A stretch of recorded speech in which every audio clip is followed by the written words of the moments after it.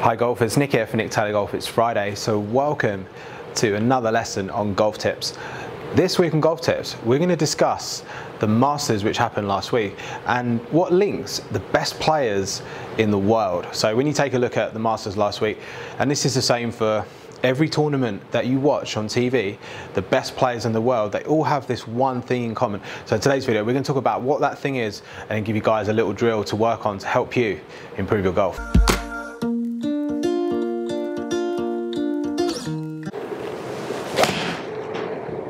So that's pretty much my standard shot, and we're going to talk today about what I do in my golf swing and what the best players in the world do. So when you take a look at that shot there, you can see it's a pretty much tight little draw. I'd expect that in the stack and tilt golf swing, and there's a reason why I would expect that. You can see my swing path there, 4 degrees into out. The reason you would expect a draw is because of the ball position of my stance. So when I set up here, the ball is positioned behind my left shoulder on the grid. Now, when you take a look at the best players in the world, when you watch them last week at the Masters and every other week on tour, and the best players in the world, when they hit this golf ball, their club will hit the ground in front of the golf ball. So on this grid system here, if I place the ball about a club head behind my left shoulder, which is represented by this T-claw here, my club should hit that point on the ground where my left shoulder is, and that's what the best players do. So what links them all? Because when you take a look at the best golfers, you see them last week on TV and every week on tour. What links them all? So when they swing, they're able to strike the ground precisely in the same spot. So they must be doing something collectively that enables them to do that. So in their swing, what are they doing that makes them be so precise with their contacts and hit the ball the same each time? When you see the best players in the world, they may hit shots offline, but generally their distance control is really good and their contact is really good. So they're hitting the ball pretty much the same each time. When you take a look at the best golfers, they all have slightly different swings. Some have different tempos, some have different positions in their swing. Some go higher, some go lower. Some draw the golf ball, some fade the golf ball. But what links them all? What do they all do the same? Well, the answer is in how they move their body.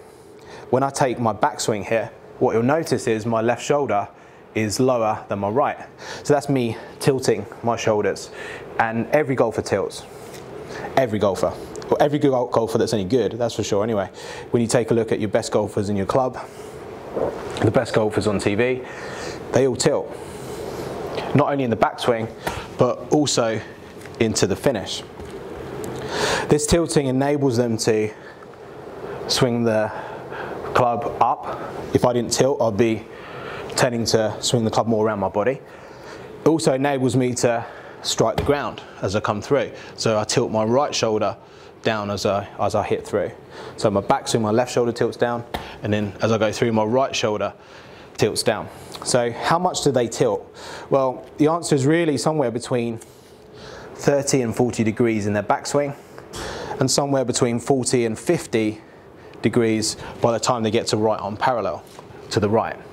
So in the backswing it would be to the left, and into the follow through it would be down to the right. When you take a look at the highest handicapper golfers, when they swing, they tend to turn their shoulders more level to the ground, and that makes it very difficult to strike the ball consistently.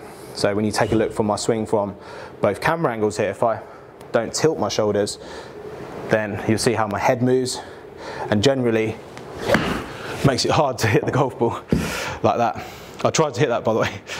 I tried to not tilt and tried to hit the ball there, and you could see I thought I'd hit it, but I didn't that time. So by tilting more, it makes it much easier to strike the ground. So let me do my normal swing, get that one out of the system. So as I swing back, tilt down. As I go through, tilt to the right. So you can see here, by doing that, it's helping me keep quite centered with my golf swing, and helps me keep my head on the same position. Like, too many golfers sway their body, move their head around. It just makes it so hard to control where the club hits the ground. So the best golfers, week in, week out, they tilt their shoulders. So in today's video, I'm going to share with you a great way that I teach my newer golfers or golfers that don't tilt enough in their golf swing, how to tilt and how to feel this in the golf swing. So if you place a club across your chest,